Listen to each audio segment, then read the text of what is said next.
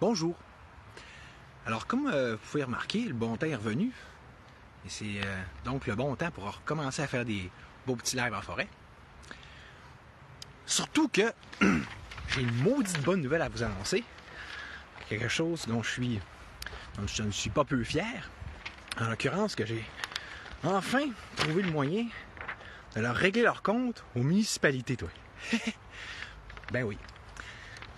Dans quel sens? Ben, vous aurez sans doute remarqué que s'il y a une chose que démontrait le cas des îles de la Madeleine, c'est qu'il y a comme un petit problème avec les municipalités, avec la façon dont elles sont structurées depuis toujours. Là, d'ailleurs, sous forme de conseil municipal notamment,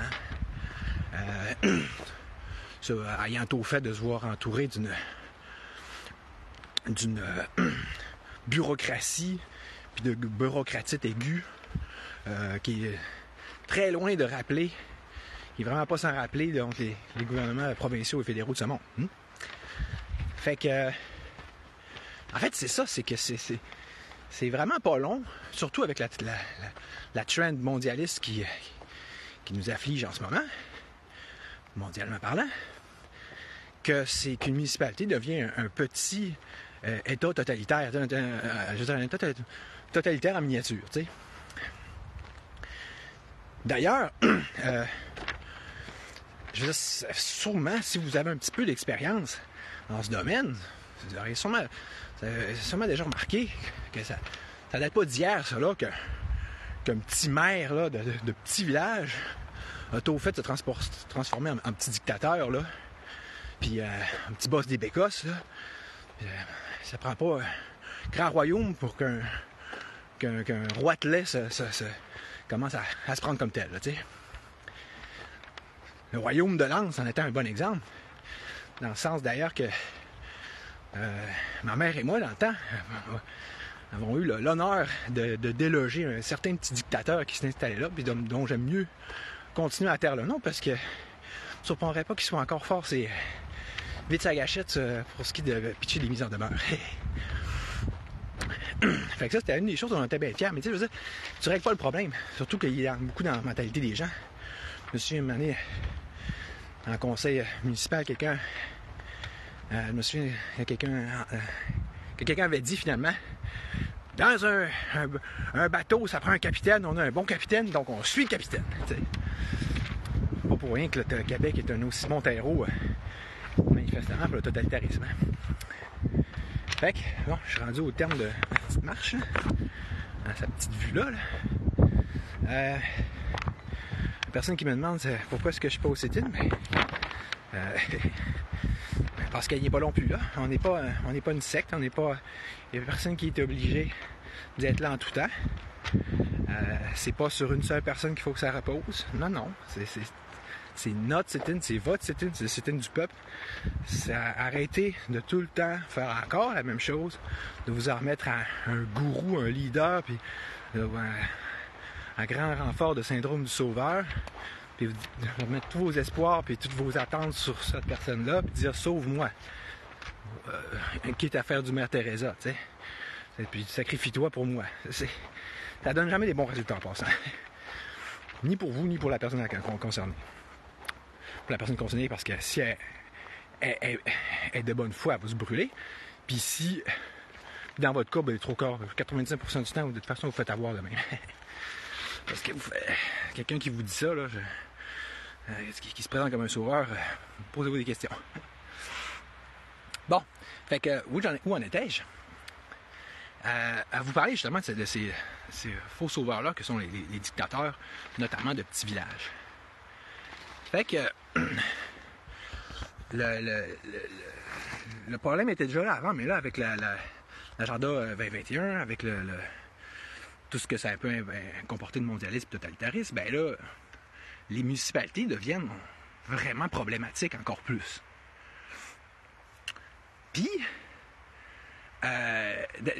donc, première chose, je sais pas si vous aviez vu passer ce live-là que j'avais fait par rapport au bazar gratuit que j'essaye de continuer à fonder, à démarrer, salut Chantal, à Chicoutimi, parce que là, oui, on en a fait un à l'écoquartier, mais c'était pas ça le but. On voulait faire une petite structure à l'extérieur, simple, facile, sais, genre, simple de même, logique, efficace, tu sais.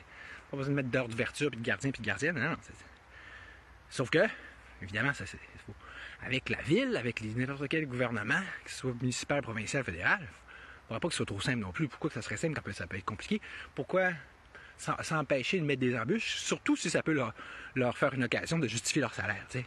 Exemple en disant, ben là, non, vous ne pouvez pas construire la structure, même à vos frais, même par vous-même. Ben non, personne ne va nous donner la job. Fait qu'on veut le faire nous-mêmes, mais vous payez les matériaux.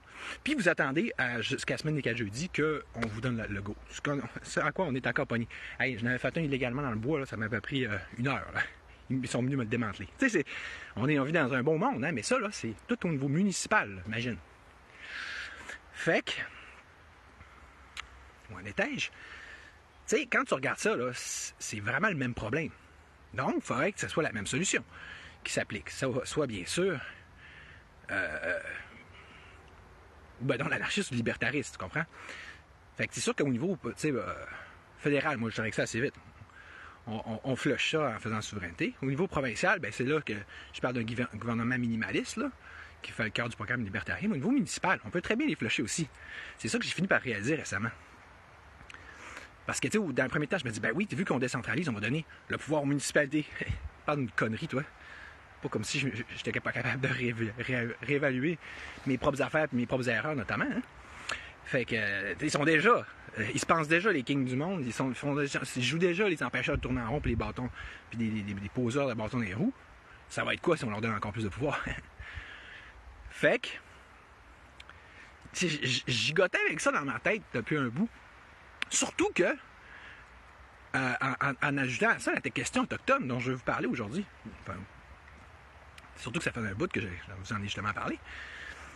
Parce que, tu sais, s'il y en a qui sont allumés, puis qui sont en avance, puis visionnaires sur le point de remettre en question la notion de municipalité ou de conseil de banque, là, parce que c'est juste 4,30 sous pour une pièce, là, c'est un autre nom pour la même bebelle, ou plus exactement la même cochonnerie, mais c'est ben eux autres. Parce qu'eux autres, ils l'ont dans le cul parce que ça leur a été imposé, je veux dire, quasiment racialement. C'est même pas ni leur peuple, ni leur culture, ni leur histoire, ni leur civilisation. C'est vraiment non.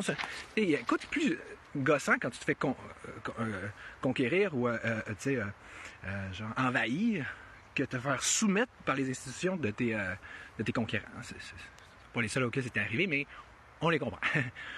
Fait que surtout que, tu sais, on peut dire que en tant que Québécois, on est bien placé pour les comprendre, mais nous, dans le cas, c'est bien pire, parce que nous, en blanc, je veux dire, royaume pour royaume, municipalité pour municipalité, c'est tout encore les mêmes structures, tu sais, c'est pas si dépaysant que ça. Hein?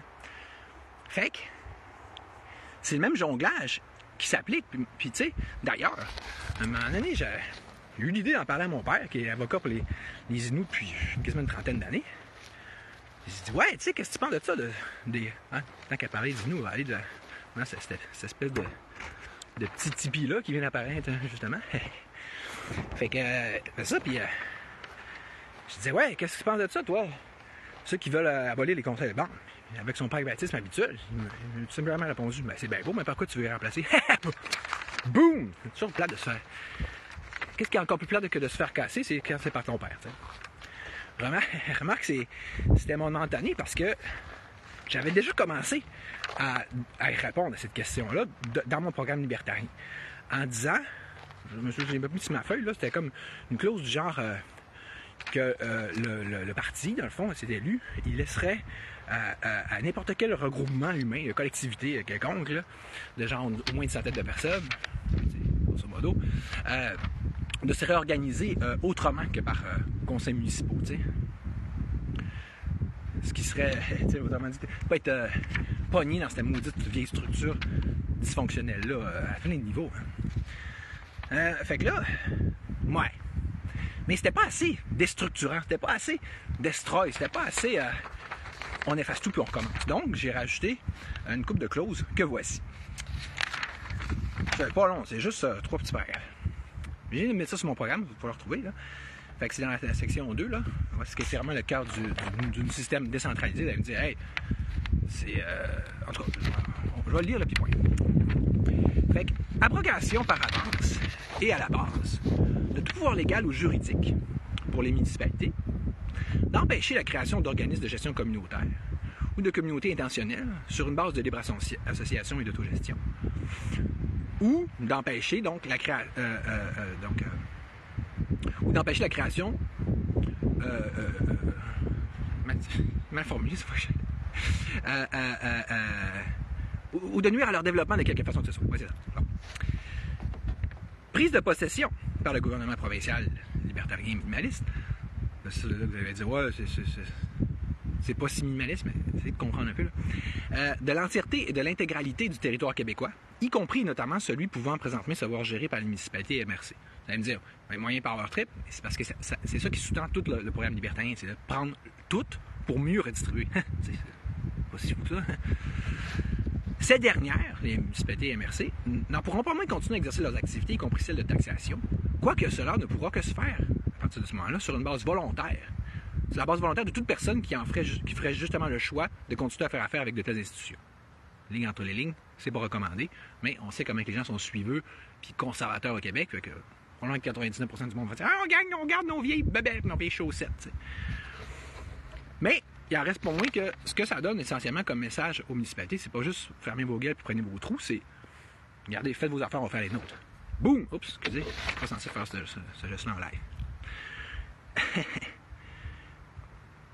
Fait que là, tu l'as la solution pour les conseils de banque, puis là, tu l'as pour nous autres aussi. Puis là, on peut s'en faire des bazars là-dessus, puis genre, vivre puis faire quoi que ce soit, en fait, d'ailleurs. Tu sais, la liberté, là. Bon, en changeant de sujet, comme je disais, en fait, je ne l'ai pas dit, mais là, je vous le dis, mon but, c'était de vous parler de ça, moi, les premières nations. Parce que, vu que j'ai commencé à en parler, me disons, tant qu'à faire du coq à l'âne, on se met qu'il y a quand même un début d'association. Puis, c'est parce que ça fait un certain bout que mes réflexions progressent, puis je fais certaines recherches, fait que là, aussi bien vous en faire de profiter, vous en partager le fruit. Fait parce que, tu sais, je suis comme tanné d'une sorte de climat de guerre sous-jacent que je sens de plus en plus entre nos deux races. Là. C'est sûr que c'est toujours les éléments les plus vindicatifs, les plus belliqueux de n'importe quel regroupement qui se font plus entendre. Hein? Les woke et antifa de ce monde en étant le meilleur exemple. Mais c'est ça aussi dans les... je me rends compte au niveau autochtone. Il y en a des racistes anti-blancs, puis vraiment des anticolonialistes radicaux, tu sais, qui... Je réexpliquerai pas tout ce que c'est. Tu sais, des choses que moi j'ai vécues même dans le temps des barricades, là, ça me tente pas. Là. Pour toutes sortes de raisons. Mais tu sais, le point étant que c'est une minorité, tu sais. Mais ce discours-là, on voit qu'il revient quand même de plus en plus. Puis c'est en même temps qu'une idéalisation vraiment un peu systématique, là, type noir et blanc, là, de ce que pouvait être la vie autochtone avant, puis comme si il était parfait, puis que c'était le siècle idéal, puis que là, l'arrivée des Blancs, c'était la fin du monde. T'sais. Non pas que je trouve pas qu'il y ait du sens dans cette version-là, mais tu sais, du moins qu'elle est un petit peu au moins mitigée. Mais justement, c'est ça, d'où le but de certaines précisions historiques que ça me tente de faire. Le régiment de Carignan-Salière. Ça doit vous dire quelque chose? Sinon, recherchez ça. Fait que c'est Louis XIV, toi, qui a envoyé ça en Nouvelle-France en 1665. Ce qui est un événement, disons, tout simplement typique, je vais dire, très représentatif de ce siècle-là, là, le fameux, qu'on appelle le 17e siècle, c'est 17, mais dans le fond, c'est 1600, puis qui était un siècle de guerre, un siècle vraiment de réaction autochtone contre l'arrivée des Blancs. On peut les comprendre. Fait que, tu sais, puis on peut se comprendre, nous, d'avoir combattu. Tu sais, c'est bon. C'est comme premier réflexe de part et d'autre, c'était assez. On va dire que c'est logique. Et même que vous avez sûrement entendu parler de ce qui est peut-être l'événement le plus horrible qui est arrivé dans ce bout-là, mais pourtant qui a été excessivement surfait. Là. Comme, je vais me faire un plaisir de le démontrer, par un article que je vais mettre dans la description du live, au sujet, donc, de ces fameuses couvertes. Infecté de variole que que des Blancs. En fait, c'est plus des Britanniques. Hein, ça serait le gouverneur, le lieutenant-gouverneur Amherst, qui aurait été impliqué là-dedans. Sauf que, comme vous allez voir dans l'article, là, c'est bien beau de faire de la propagande, puis anti-blanc, puis de faire un gros show avec ça, mais je veux dire, c'était vraiment... C'est un peu n'importe quoi. D'un, c'est anecdotique, dans le sens que c'est pas, on parle pas d'une politique génocidaire comme qui peut être employée dans d'autres contextes. Là.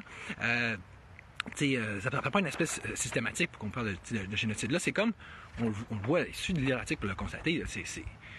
Amherst, il a été informé de quelqu'un qui avait eu cette idée-là, mais à quel point il a donné un vrai go pour ça, c'est moins clair.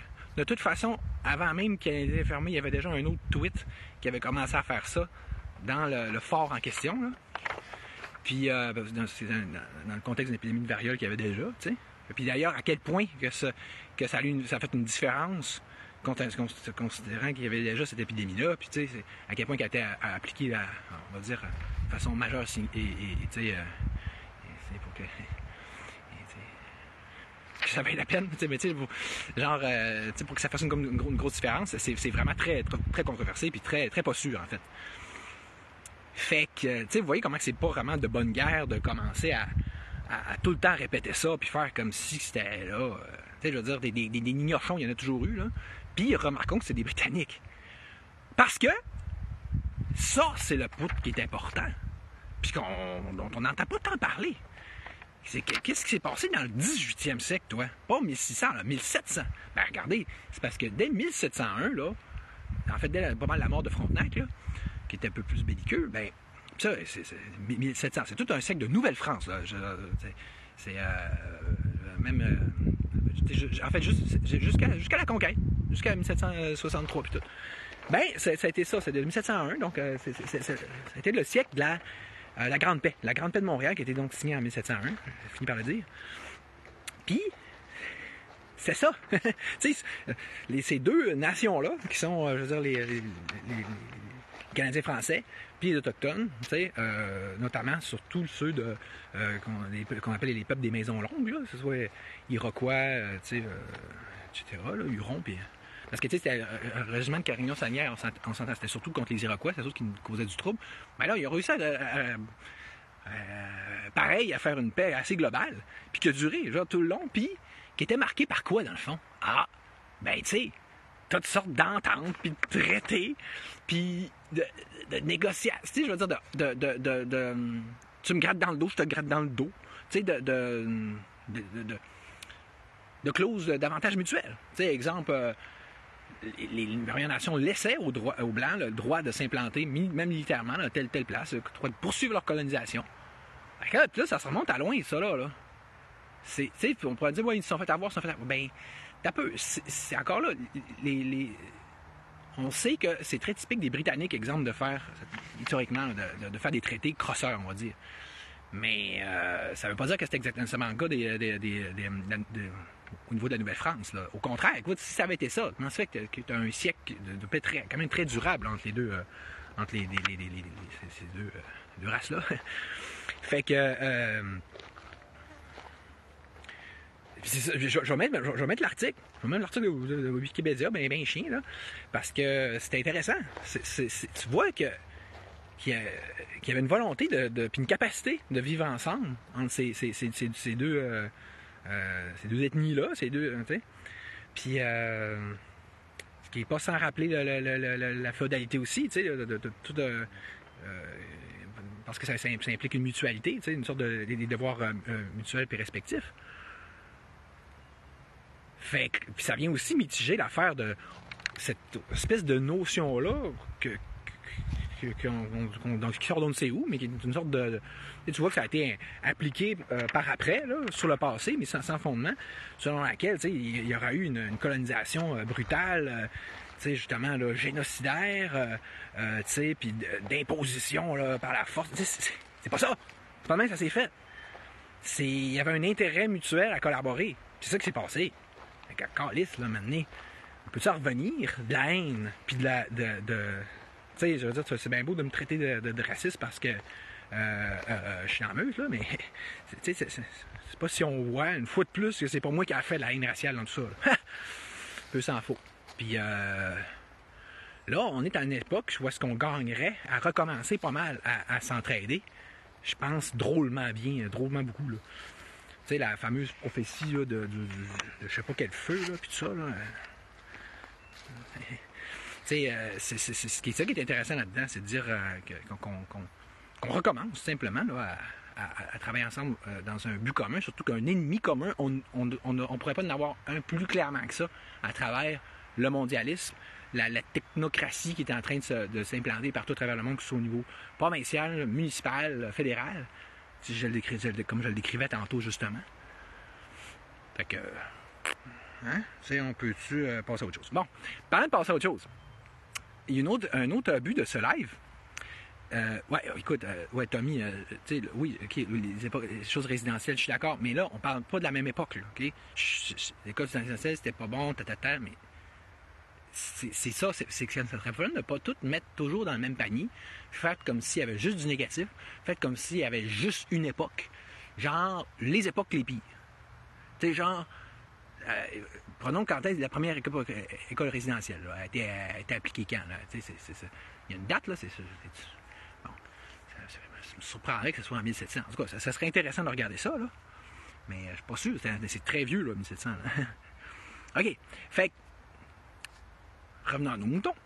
Moi, je voulais parler un peu d'anarchie, tout ça, là. Et plus spécifiquement d'une autre vidéo qui a été faite par Antoine Lafortune. Parce que là, on a eu un très beau live hier, lui puis moi, puis Francis Côté, mais il y a plusieurs points qui sont restés en suspens, parce que dans le fond, on se rendait compte qu'on s'entendait un petit peu trop bien, ce beau monde-là ensemble. Fait que, tu sais, c'est bien beau, justement, encore là, d'être dans un esprit de consensus, puis de voir qu'est-ce qui nous... c'est quoi les points sur lesquels on s'entend, plutôt que l'inverse. C'est sûr que c'est la priorité. Mais, c'est pas mieux si les points de divergence, après ça, ils restent... On les balaye en dessous du tapis, puis tu sais, on fait comme si rien n'était, là. On les passe, ils sont sous couvert, là, tu sais. Fait que, je me suis dit, pourquoi pas faire un live tout seul, en fin monologuiste que je suis capable d'être aussi, pour justement adresser ces points-là qui n'ont pas pu l'être. Fait que, première chose, la question, le contre-argument majeur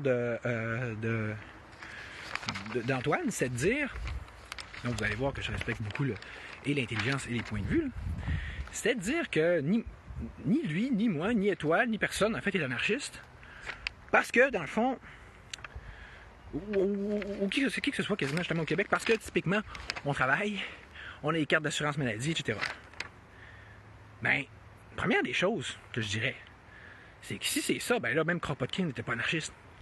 Parce que lui aussi travaillait, puis lui aussi il faisait partie du système à un certain degré. C'est sûr que quand un anarchiste essaie de l'être le moins possible, mais justement, ça serait le fun de faire une différence entre le fait d'être anarchiste puis le fait d'être, tu sais, souverain, citoyen souverain ou individu, personne souveraine à la Ghislaine Langto, là.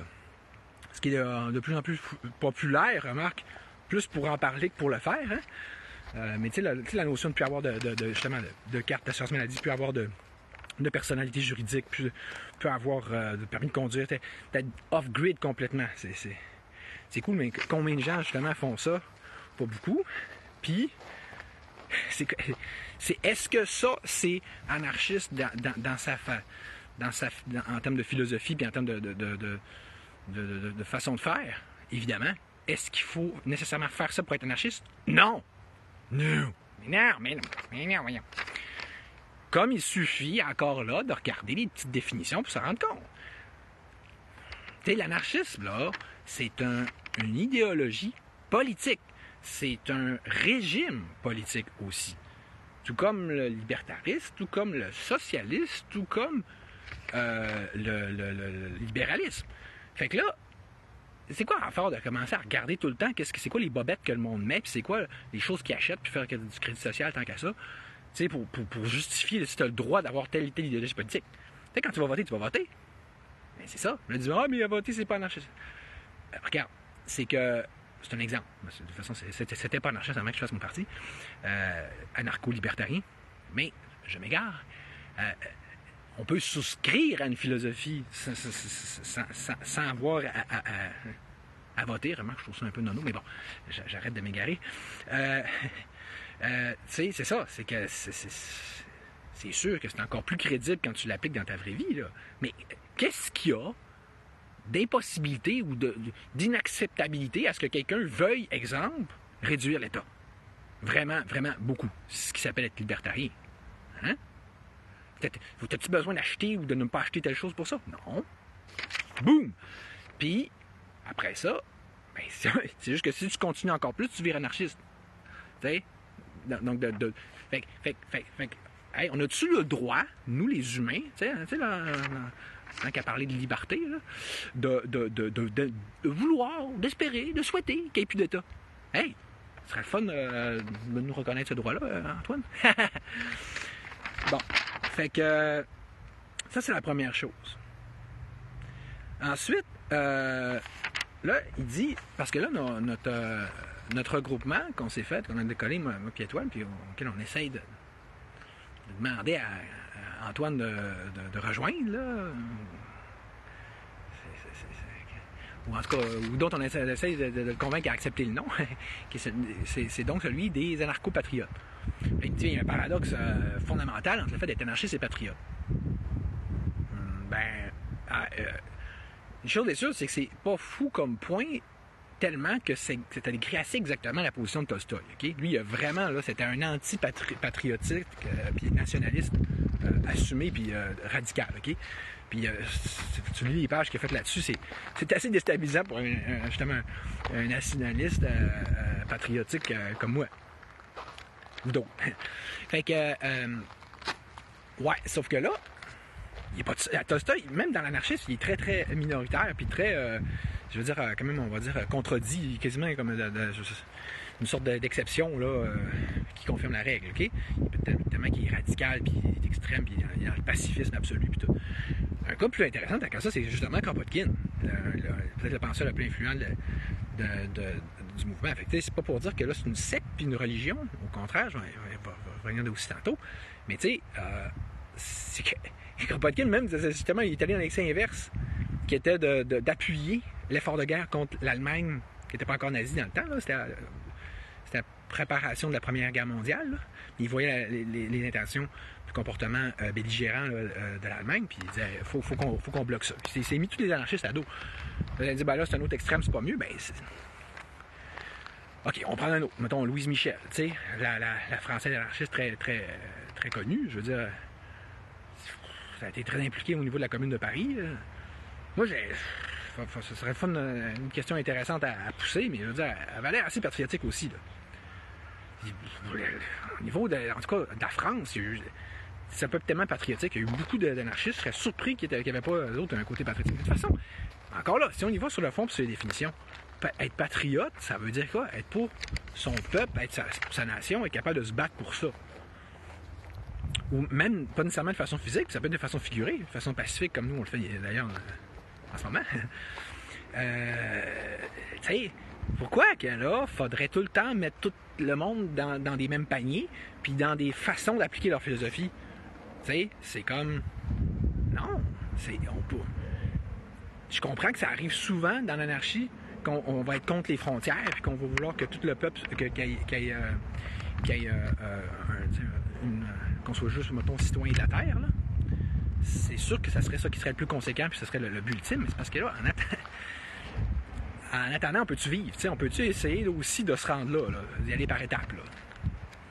Fait que moi, je trouve que ça, c'est surtout que, en tout cas, si je me réfère à la philosophie du Parti libertarien et puis de la stratégie, c'est justement de focusser sur cette unité-là qu'est la nation.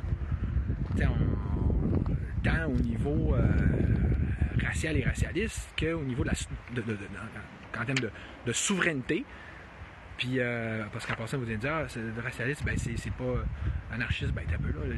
Il y a des choses que les anarcho-nationalistes, là. Vous allez checker ça encore là sur Wikipédia, qui sont pas même pour le séparatisme racial. Je sais pas si je peux dire que je m'égare, mais en tout cas. Puis, Mais tu sais, c'est ça, j'en ai parlé plusieurs fois, comment tu sais que les États et les nations fortes, elles seules peuvent tenir en échec le mondialisme. Je sais pas si vous avez vu mon dernier post, là, le président de la Slovaquie qui s'est fait pitcher 4 balles dans la tête. Je sais pas comment il s'est fait pour survivre, mais tu sais, puis il y avait clairement de la collusion de ses propres gardes du corps. Fait que tout ça parce qu'il n'embarquait pas dans les mesures, puis dans l'OMS, puis tout ça. Donc, vous voyez comment ça dérange, vous voyez comment que c'est donc ça qu'il faut faire, puis comment qu'il nous montre, tu sais, qu'est-ce qui arrive quand on va dans la bonne voie, puis ce qui en soi montre que c'est la bonne voie. OK? Fait que, regardez ce qui est arrivé à Kadhafi, regardez ce qui est arrivé à d'autres, on en parlait hier avec Antoine. Donc, c'est que ça fait paradoxal de dire que pour arriver à l'anarchie, il faut commencer par passer par le nationalisme, puis la souveraineté. C'est une base justement, nationale. C'est que ça s'appelle être logique, puis y aller par étapes, puis s'organiser pour atteindre son but pour vrai. C'est pas trop demandé. Parce que je sais pas si vous avez remarqué, mais ils ont rien fou. Qu'est-ce que ça fait, les anarchistes, à date? Hein? Qu'est-ce que ça accomplit, à part de tirer une balle, de faire des attentats? On a déjà vu plus glorieux que ça, là. Comme je l'avais expliqué dans la rivière. Oui, c'est pas rien qu'à cause des punks, puis des skinheads, puis des antifas de ce monde que le Black Flag, puis ce signe-là a été, je veux dire, fini par avoir mauvaise presse. C'est aussi à cause des anarchistes eux-mêmes. Je veux dire, comme je me disais hier, la Première Guerre mondiale aurait quasiment été provoquée par un groupuscule anarchiste, parce que ce groupuscule-là qui a tiré une balle dans la tête de Louis-Ferdinand, l'Autriche, l'archiduc, ben, il disait du Kropotkin puis tout ça. Kropotkin qui lui-même, lui, condamné des attentats, il n'a jamais été capable de faire ça. Il disait, tu sais, c'est ça qui arrive quand on pousse trop la note, puis il faut pas s'étonner, puis les gens font ce qu'ils peuvent. Pas fort comme réplique pareil. Donc, comme vous pouvez voir, c'est pas parce que je me dis anarchiste que je suis dans une secte. Ça veut pas dire que je vais comme tout prendre pour du cash. Ça veut pas dire que je suis pas capable de mettre ça à jour un peu. Puis, tu sais, comme hier, Antoine, justement, je vais finir avec ça. Il mentionnait deux phrases que je déteste complètement, puis qui sont très connues. C'est vrai que c'est des classiques, c'est quasiment des lieux communs là, au niveau de c'est quoi l'anarchisme. Donc, il parlait de deux slogans, en fait. Un qui dit ni Dieu ni maître, puis l'autre qui dit la propriété, c'est du vol. Fait que là, tu sais, ni Dieu ni maître, j'en parlerai pas aujourd'hui, c'est juste que, tu sais, ça serait trop long, là. Mais si on prend juste l'exemple de la propriété, c'est du vol, là,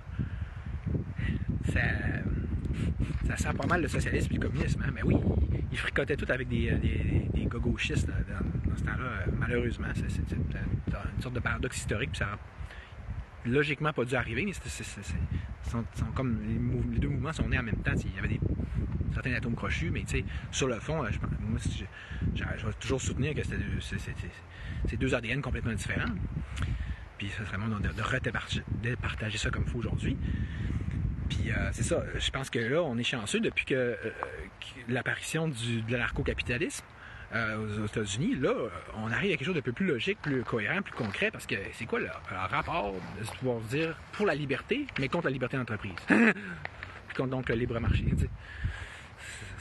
C'était reproché à Kropotkin aussi. Il disait, ah oui, t'es pour la liberté, mais la liberté de faire comme tu veux. Même chose avec le principe de ni Dieu ni maître. C'est qui dit ça, là? Donc, il faut être agnostique. Donc, il faudrait être athée. Oh! Encore une secte? Ah!